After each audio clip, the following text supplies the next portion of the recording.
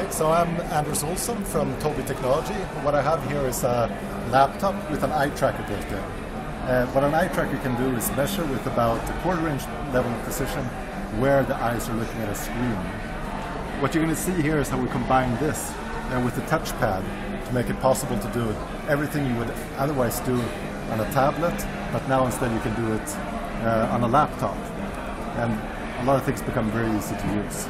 So to start off, if I want to launch an application in Windows 8, all I need to do is hold down the Windows button, and then whatever I look at will automatically light up. So I'm looking at the Explorer now, but you can ignore that because I'm going to open up Word. So now I go down to Open Word, and then as I release, Word opens up for me.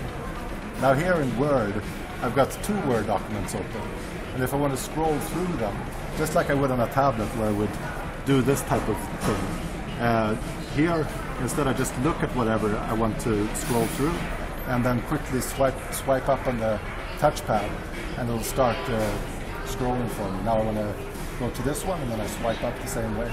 Back at the left one, swipe back down and the document comes back for me. So going back now into the start menu, I can do a lot of other things as well. For example, I can get a very high level of precision that I could never get on a touch device. So if I go into Excel, for example, I can really hit each and every individual cell here with ease.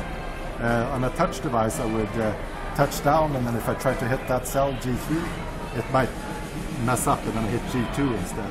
Same thing can of course happen with gaze, but here I have the advantage that my finger's not in the way.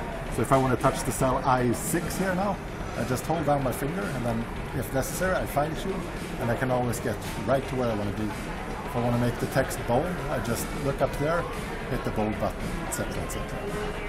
And this, through this way of interacting, I can do all kinds of things that would otherwise be kind of boring and tiresome to do on the laptop, the way I've traditionally always had to do it with the keyboard and mouse.